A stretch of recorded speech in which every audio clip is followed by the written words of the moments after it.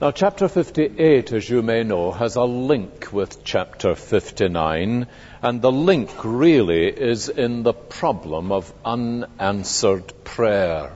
Did you notice that in chapter 59, at the very beginning, we have this assurance from Isaiah that the reason that they are not having prayer answered is not that God's arm is too short to do what they ask, or that his ear is too deaf to hear what they are saying.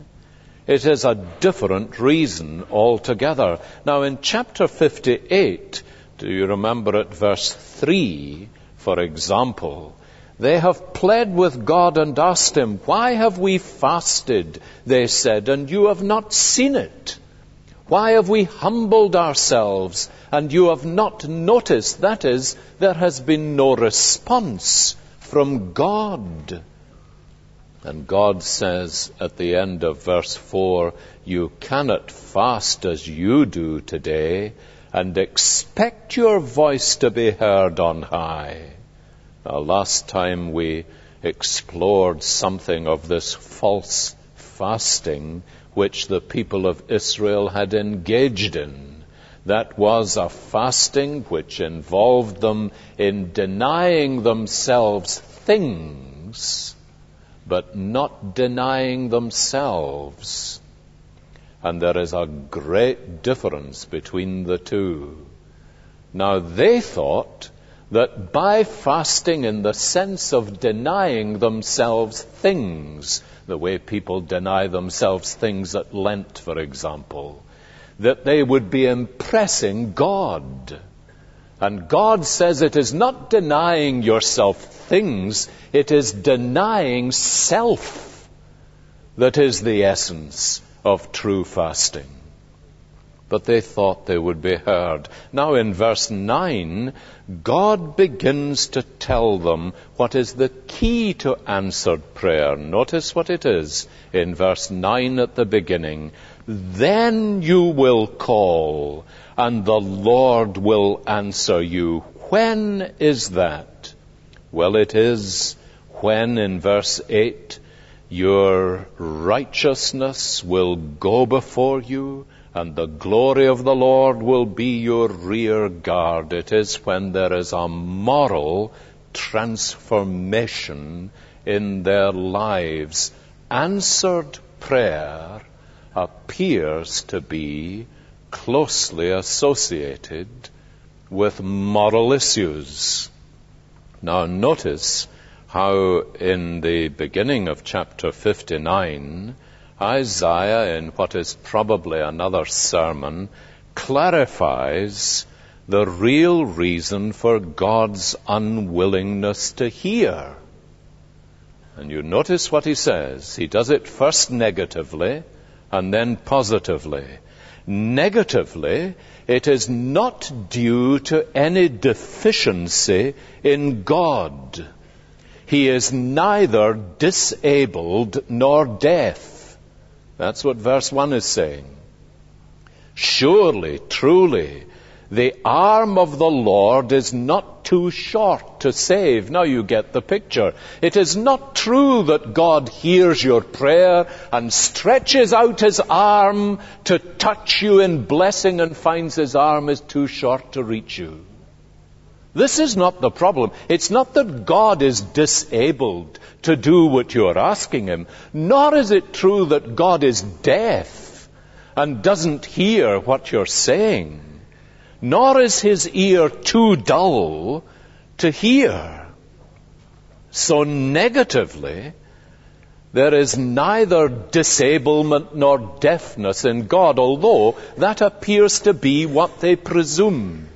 They presumed that when they prayed, and of course they did it within the context of this idea of fasting being just an outward performance, they thought, when we pray, God is bound to do what we ask him to do, if he hears, or if he is able to do it. And the question they were asking is God suffering from a shortened arm that he cannot reach far enough to bless us?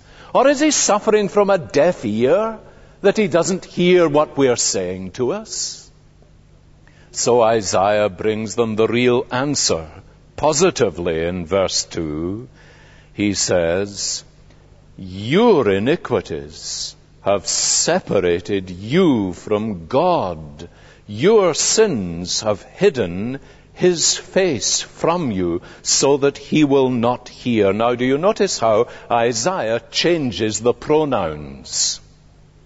The pronouns that they have been concerned with have been he and him and his.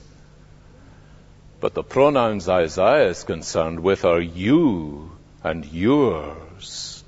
It is your iniquities have separated you from your God. Indeed, you can divide up the whole of this 59th chapter in Isaiah by the pronouns. Verses 2 to 3, you just look, it's very obvious once you look at it.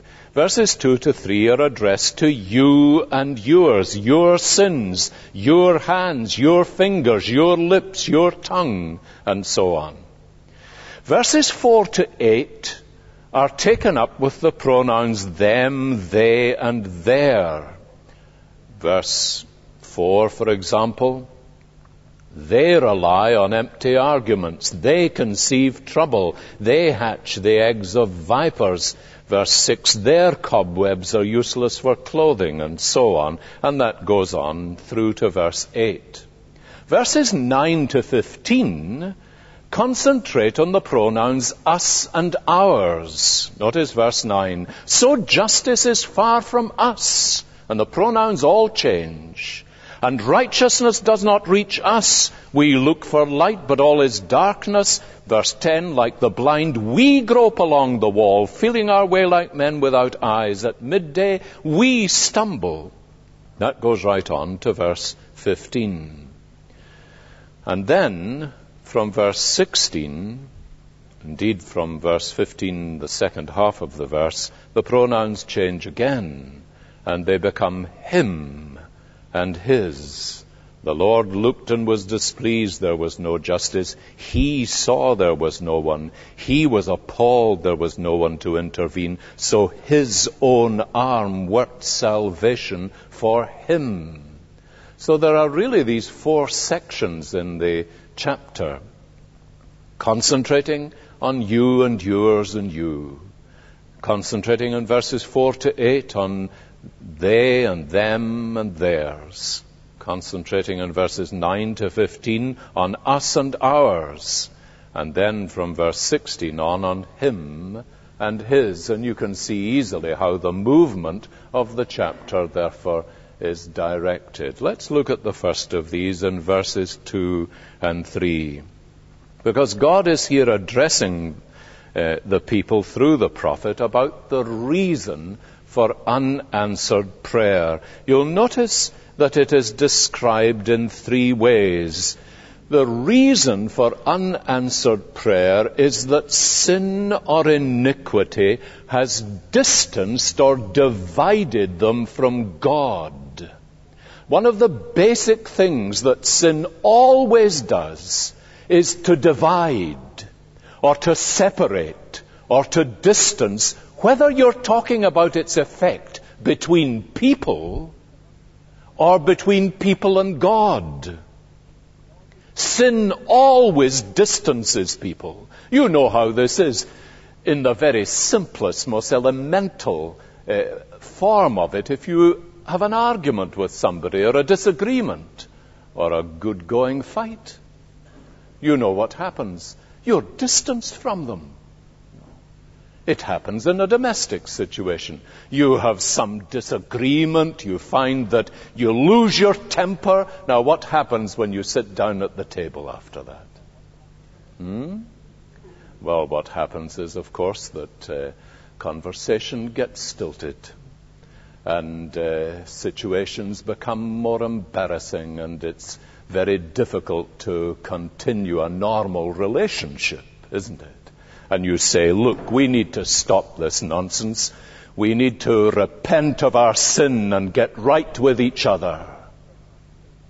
Now, precisely the same thing happens between every man and woman and God when sin has entered into our lives in this way. Your sin, he says, separates between you and God, and it does. It distances you. It divides you. What on earth would we expect that it would do when it does this between ourselves? Surely we recognize that it does the same with God.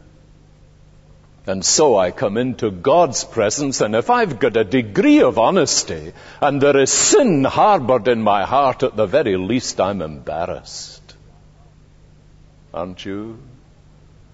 And sin separates us in that sense from God. Your iniquities have separated you from God. Now you notice the second thing. It doesn't just distance us from God, it denies us access to Him. So he says, your iniquities have separated you from God. Your sins have hidden His face from you.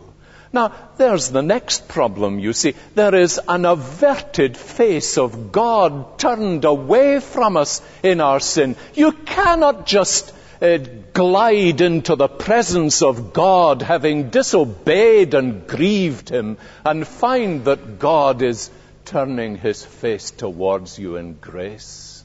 Harbored sin, unrepented and unconfessed sin. Now that's a big qualification.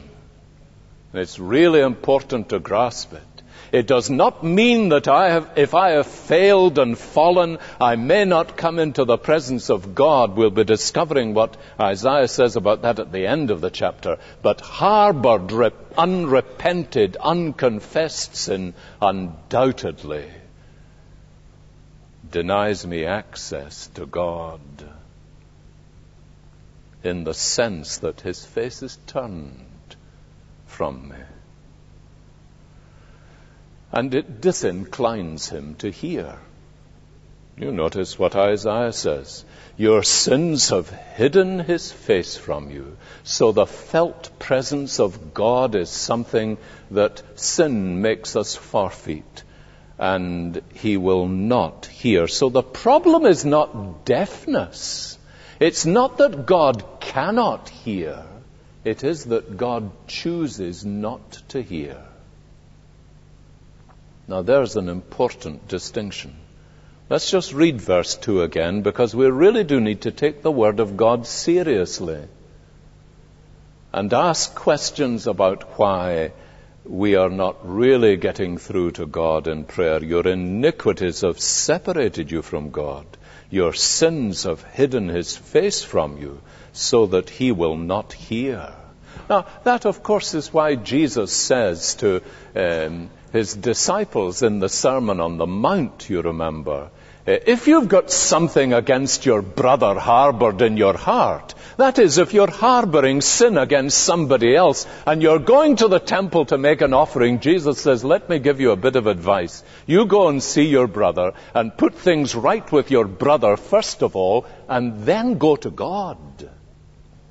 Why is that? It's not because of some liturgical rule.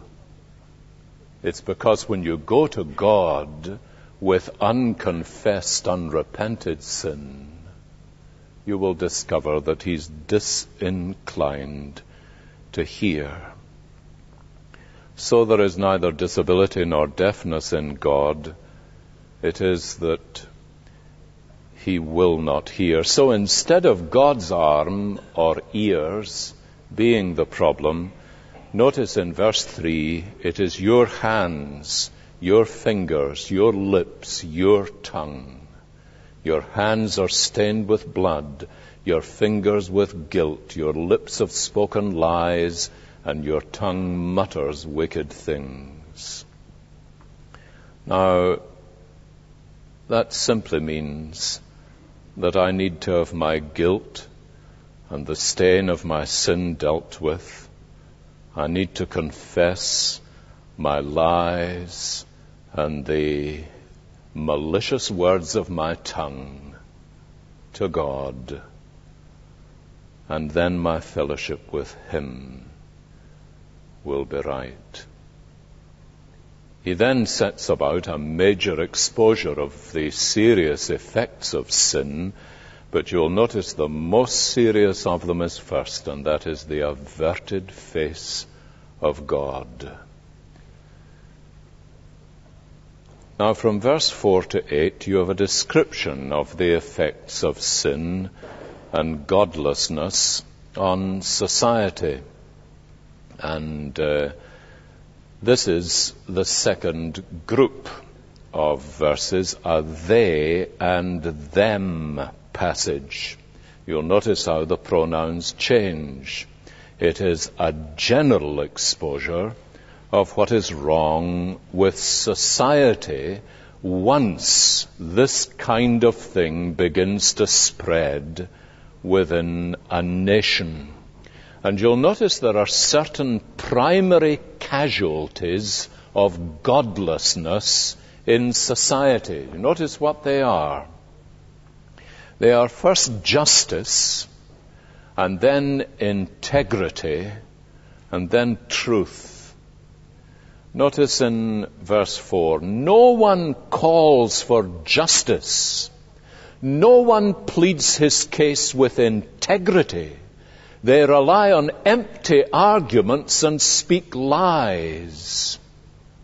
Notice how that's developed in verse 14 just for a moment, because this is where the casualties of godlessness in a society are found. And he pictures a kind of town square like George Square, where he says justice is driven back and righteousness stands at a distance. Truth has stumbled in the streets and fallen. Honesty is not even allowed to enter. Now you see the picture. Truth fallen in the streets as a casualty of godlessness. Justice pushed back to the borders of the town square. Righteousness standing at a distance, and honesty not even allowed to enter. Now, this is a picture of the corruption of society which godlessness produces at an official and national level. But it begins at a personal level and spreads out into every area of life. Someone was telling me just the other day that they'd been speaking to the permanent secretary in the Home Office.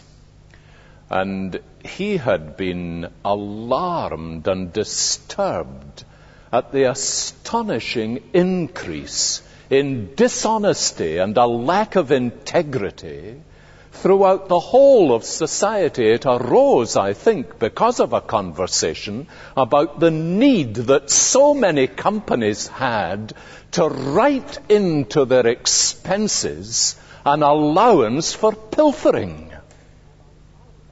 And the allowance for pilfering in the average reasonable-sized company goes into 5 figures. And he was saying, the problem about that, of course, is that it affects the whole of the economy. It's not just a moral issue, he said. It affects the whole of the economy. And my friend thought this is the reason that it was becoming of interest to him. It was an economical issue, you see, not just a moral one. Because, he said, these goods cost more because you have to put into every consideration the amount that pilfering costs. Then you've got to add an amount for shoplifting, which is never recovered, generally speaking.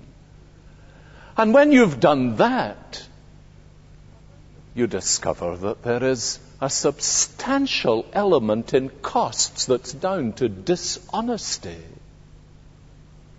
A very significant thing. I remember thinking how remarkable this was when I was with David Ellis in Indonesia. You get this on the scale that it is in our country today, and people are shocked at it, of course. When you get some major dishonesty or lack of integrity, everybody is very surprised. I remember an occasion in Indonesia when David Ellis went to the equivalent of the Inland Revenue, and he was there to talk to them about the tax on a car which he had. And when he went into the office, the taxman, who was a senior official, said to him, well, the tax will be something in the region of £850, let's say. And David said to him, well, now, I'm not a Western businessman, I'm a missionary, and I don't have £850. And he said, oh, this is the Inland Revenue. How much can you afford to pay? Quite serious. This was an ordinary discussion with Javanese tea. And he said, he said, how much do I need to pay? How much can you afford to pay? He said. And he realized the man was starting bargaining with him. And they got down to a figure of somewhere around £150. That's all right then, he said, £150.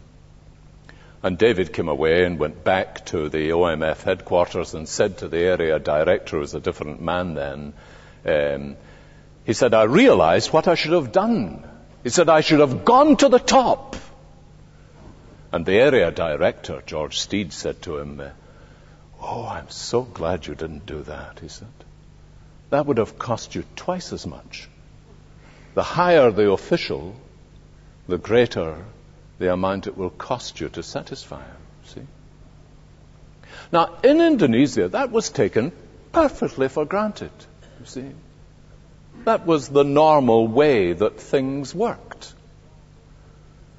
Somebody told me one of the reasons that many international firms will not quote for jobs in these countries is simply because they cannot assess how much contracts are going to cost.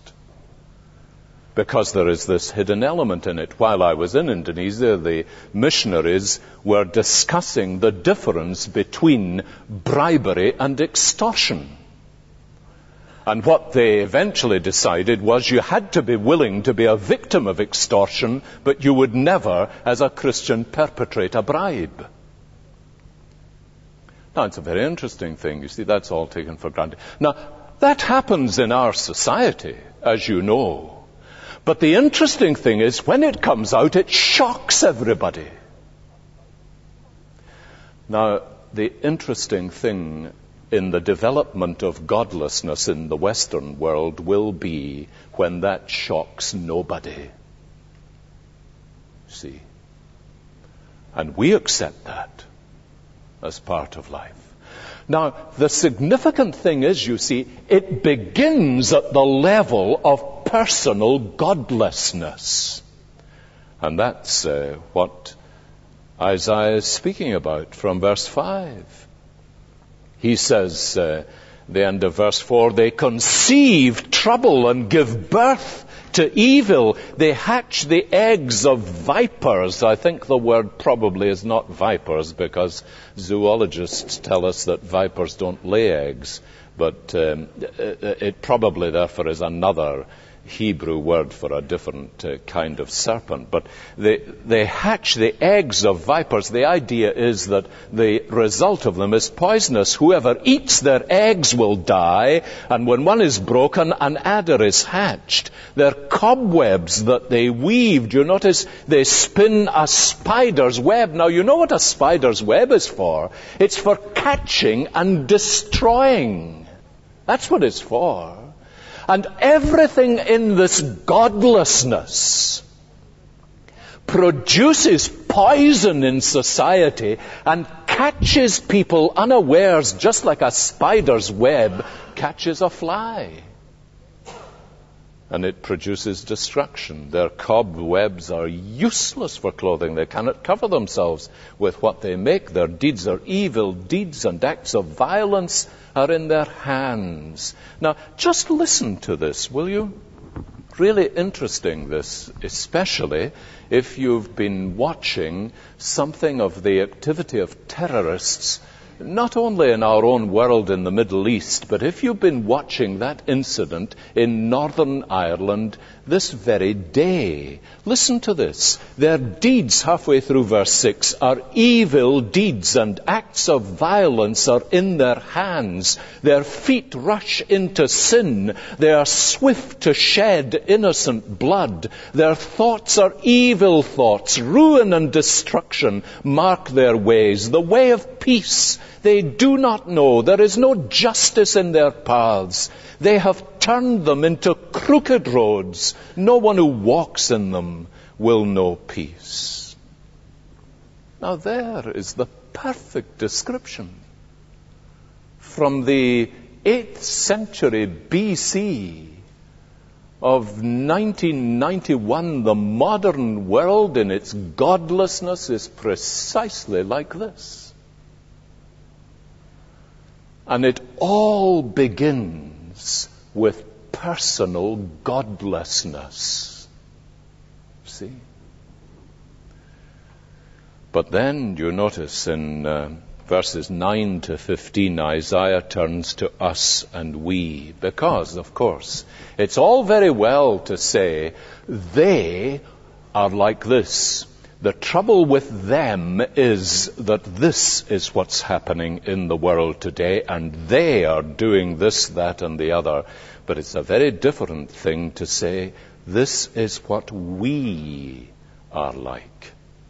Now notice verse 19. So justice is far from us, and righteousness does not reach us. We look for light, but all is darkness, for brightness, but we walk in deep shadows. Like the blind, we grope along the wall, and so on. Now, he is saying, you see, it's as though Isaiah was sitting down amongst the people and saying, this is what we are like ourselves. We are not looking down from our lofty perch and saying, the corrupt nation is like this. Very easy for us to rail upon the corruption of society and not to sit down amongst them and say, this is what we are like ourselves.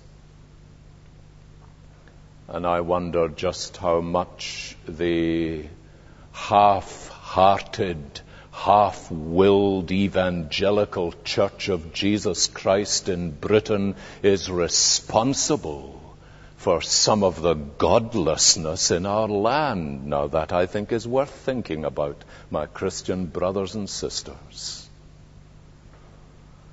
But notice what he is saying. We are like the blind, verse 9. We look for light, but all is darkness. Like the blind, we grope along the wall, feeling our way like men without eyes. We have no sight. We are like the dead, verse 10 at the end. We have no strength. At midday we stumble as if it were twilight. Among the strong we are like the dead. Now do you notice the third thing? Very interestingly, Isaiah's similes are amazing. I did tell you, did I, that Sinclair Ferguson said to me, one of the things he would have loved above all else is to hear Isaiah preach. He must have been a marvelous preacher, but look at his similes. Not only are we like the blind and like the dead, without sight and without strength, we are like the bears and like the doves, without satisfaction. Verse 11, we all growl like bears. We moan mournfully like doves. Now, if you've ever heard the growling of a bear, I once heard one in Canada, in a zoo. But I have heard doves often enough. You may know we have a little house in St. Andrews, and just across the road there is a very old dovecot.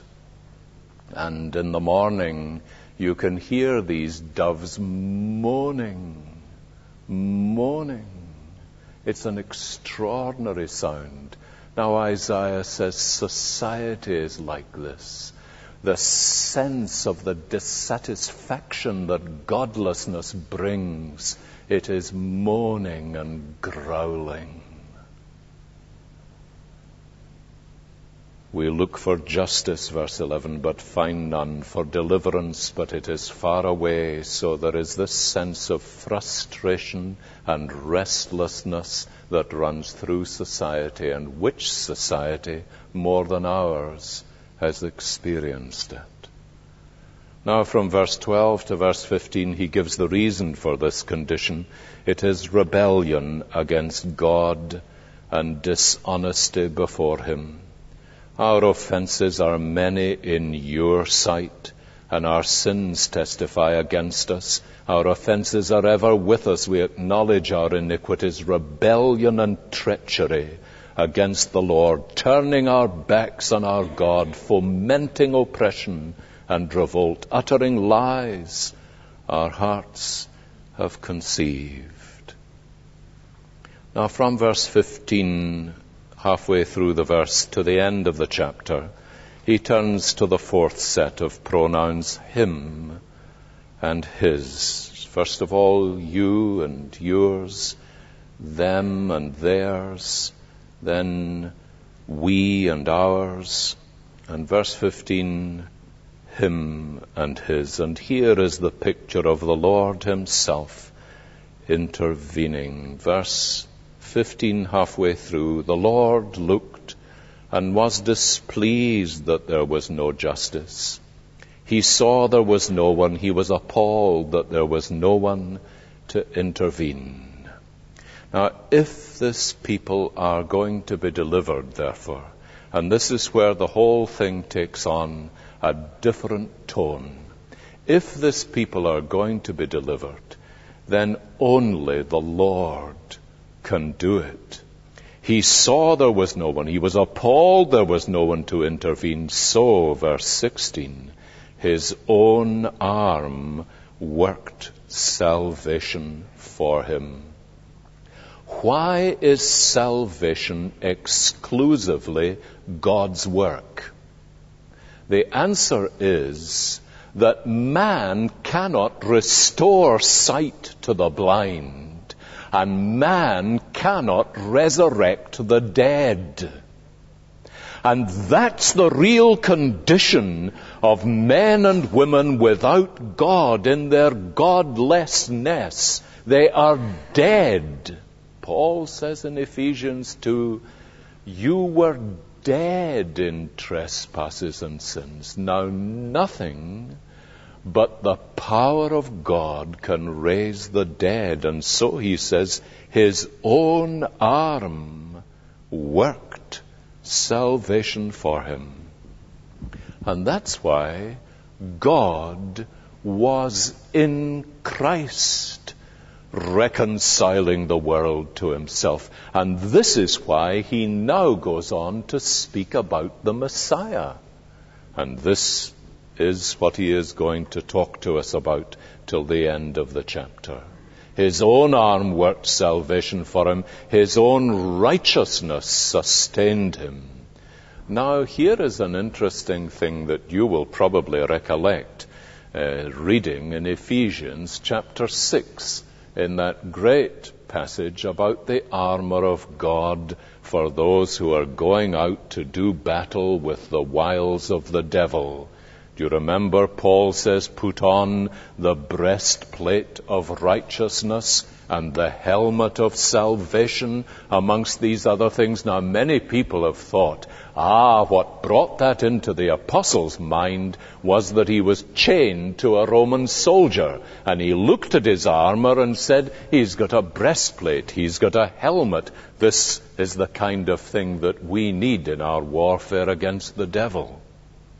Well, I really don't think they're right, because these very expressions were already well known to the Apostle Paul from Isaiah. And the armor in which the believer goes out to wage war against the wiles of the devil is the very armor in which the Messiah was clad as he went out to win the battle for our salvation, as it were. And the first thing that Isaiah tells us he does, he comes to seek vengeance and to bring wrath against the enemies of God. Halfway through verse 17, he put on the garments of vengeance, wrapped himself in zeal as in a cloak. Halfway through verse 18, he will repay wrath to his enemies and retribution to his foes. When the Messiah comes, therefore, he will bring judgment as well as salvation, wrath as well as mercy. But then in verse 20, the Redeemer will come to Zion, to those in Jacob who repent of their sins, declares the Lord. Now we're right back full circle. What is the great call of God the Redeemer? When Jesus came preaching the gospel, he said, and it was his very first recorded word in Mark's gospel, repent. Now it is this moral repentance and turning to God which is the first word of the Redeemer. And God enters into covenant with us that he will be our Redeemer and Savior, bringing this first word to us. Those who will repent of their sins, declares the Lord, the Redeemer will come to Zion, and he will enter into covenant with them and put his Spirit within them. And my words that I have put in your mouth will not depart from you, or from your children or grandchildren, from this time on and forever. May the Lord make us a people who know true moral repentance every day of our lives, that we may have the reconciled face of God and open access to him in our daily experience, because there is nothing society needs more than a company of people like that. Let's pray. Father, we bless you for your truth and for your word and for your prophet Isaiah. We pray that we may humbly learn from you and glory in him who is the Redeemer of his people. Bless us this evening, we pray, for the glory and praise of our Lord Jesus Christ. Amen.